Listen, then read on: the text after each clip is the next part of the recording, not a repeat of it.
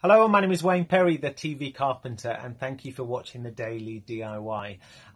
Today's episode is more of a tool knowledge, how to use a saw, a wood saw.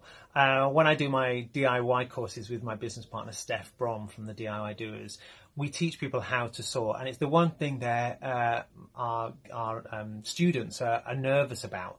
But I wanted to show you this short DIY Doers Express video. It's only a minute long and it explains how to use a wood saw, but also the differences in it, and also how to create angles and use some of the tools that are on the saw itself to get perfect right angles and 90-degree angles and mitre angles. So watch this short 1 minute DIY Doers Express video on how to use a wood saw.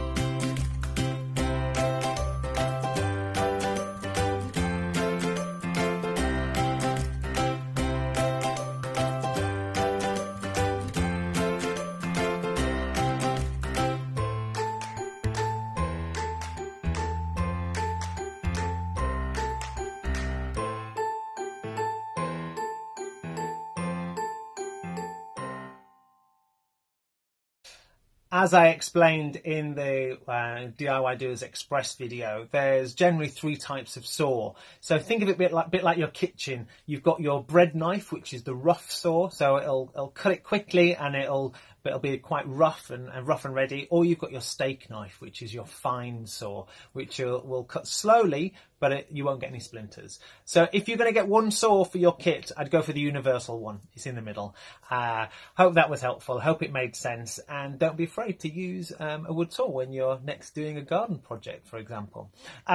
If you need any more information from me, check out my webpage, which is thetvcarpenter.com, and there's links on there to all my other resources, some videos, YouTube, and the DIY Doers Facebook group.